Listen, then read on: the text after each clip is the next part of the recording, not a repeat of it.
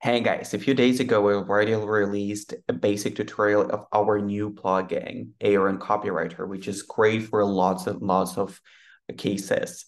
Today, I'm going to show you three cases that I think are going to be really useful for a lot of people, for small business owners, for marketing people, for content creators, for students. It's a very versatile tool. And what I'm usually offering to do with plugins like that is, of course, to ask what are the use cases of the plugin. Sometimes we are starting to use a plugin and we think that it is capable just of one or two things, and we're using that for those particular approaches. However, sometimes those are getting updated. We are not aware of full capabilities of those. So please, just a reminder, make sure you know the full potential of the tools you're using, because sometimes people just wasting their resources that they have on their fingertips. So here you can see the full list. Please check it out by yourself later.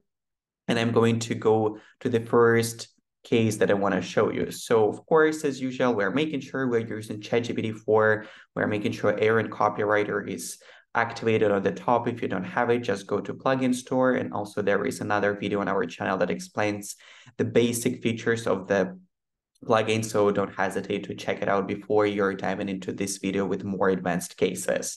So the first one, I have an article that on Medium that is not super complex, it's not super long, but still it's a very interesting article. And for example, let's imagine I'm a small business owner and I need that information extracted for my personal blog or a small business blog.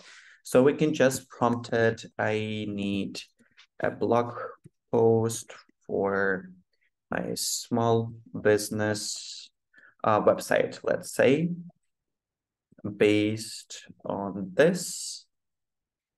Sometimes it also helps a lot, for example, to give a bit more precise prompts in terms of writing and style that you're looking for. So for example, make it a bit shorter because it's my small business website. I don't really want it to be a huge article, and with friendly tone of voice.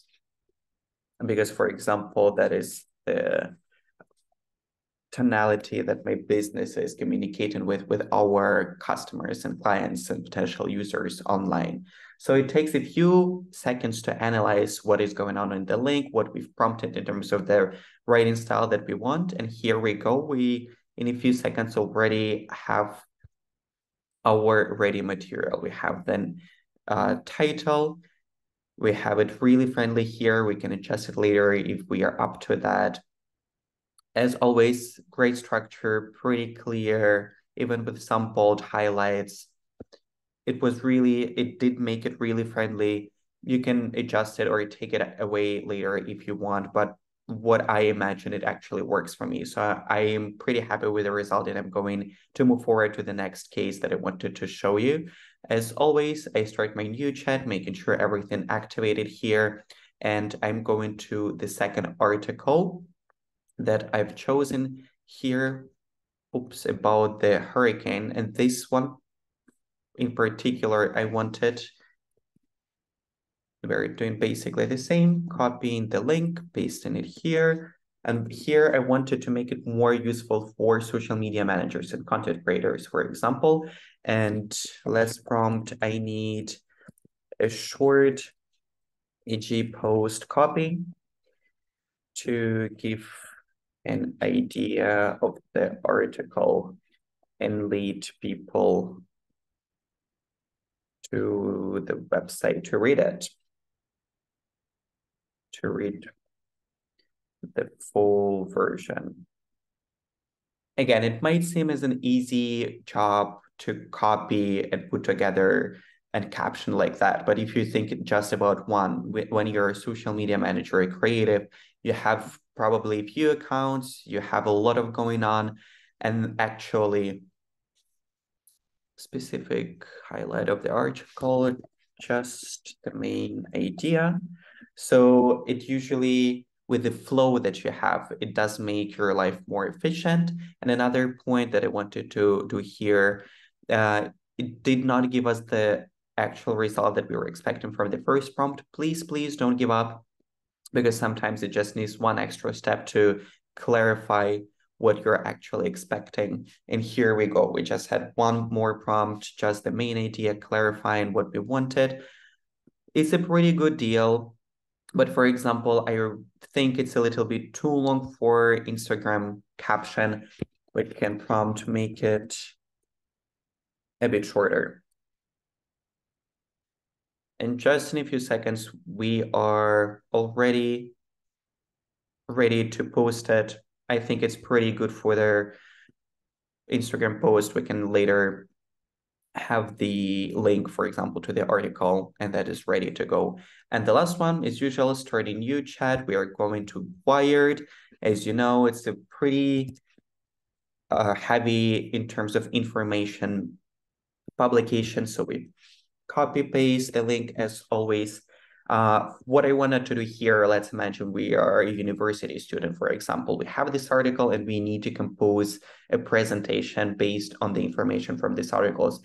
That might also not just happen just to students. For example, you're a young professional who needs to share some information about the industry in your startup or in your team. That is also a pretty handy tool. So for example, let's say I need a presentation structure for 12 slides, let's say, based on the article.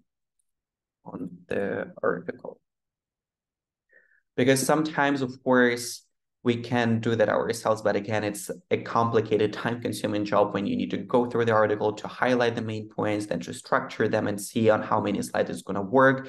Here, we make it much more productive. We just copy-paste the link.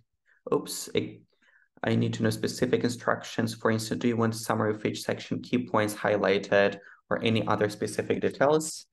Let's say I want to cover all the, oops, just a little typo, cover all the main details of the article. Let's say that I think it will be enough for the plugin to go on from here.